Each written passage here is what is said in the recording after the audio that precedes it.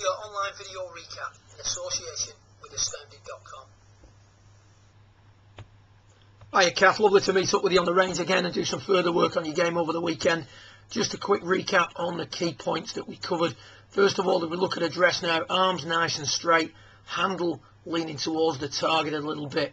The thing we discussed was your impact position.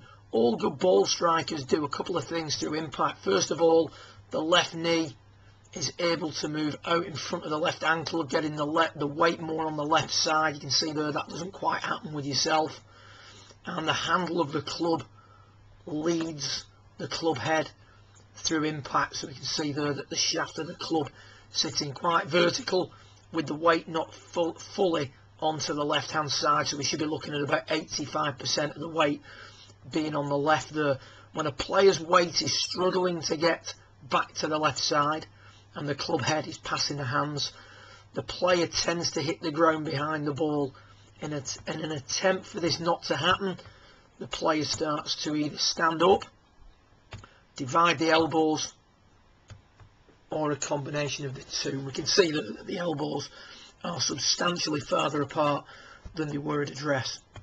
So in order to combat this, what we did was decided to work and isolate on your impact position a little bit more.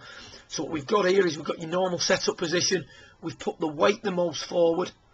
We've positioned the handle the most forward, and then we've just asked you to hit some little shots, maintaining that relationship, just to give you a feel for where you need to be at impact. Weight into the left side, handle leading, elbows nicely together. You can see they're compressing that golf ball. Completely different look at impact to what we've seen at the start of your session. And when you did that, you can see there that you strike the ball nicely first and the ball's dispatched in the air pretty much every time with no chance of hitting the ground behind the ball. So we take a little look at the end of your session. Let's see what sort of movements have changed. First of all, when we look at your setup, just after isolating your impact position for a while, at setup, we started to get the handle farther forward, so you can see there a much stronger looking setup position here than we see here at the start. During the backswing,